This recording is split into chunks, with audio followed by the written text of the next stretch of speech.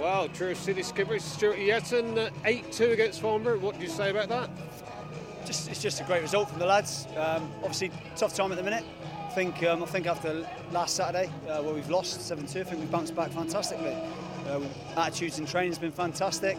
Oddie's got all the boys going again. You know, we're missing a couple of players, but I just think it goes to show the team spirit we've got. This club's fantastic. Well, the game itself, 5 minutes in and a goal down. Who would have possibly thought at half-time you're going to be 7-1 up? Yeah, football's a funny old game, I think. But like I said, we've gone one down. We've been professional. We attack with pace, and when you've got people like Les, Andy Watkins, and Baz who holds it up, and we can run off him. If those boys are on song, we can rip a lot of sides to pieces, I think. And I think tonight, we've had a bit of luck as well. A few of the things that we've, pretty much everything we hit in the first half went in. But that's football sometimes, and we have enough bad results. I think we've got to enjoy it when we have a good result as well. And of course, you yourself playing a slightly reserved role, slightly off the front line.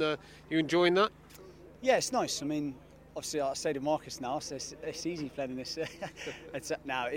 It is nice to play, just to be on the pitch. I mean, I've been a bit frustrated at times. I've not really played up front all season, but Odgie knows what I'm about, and I'll play anywhere on the pitch. And just as long as I get a chance, I'll work my hardest for the team.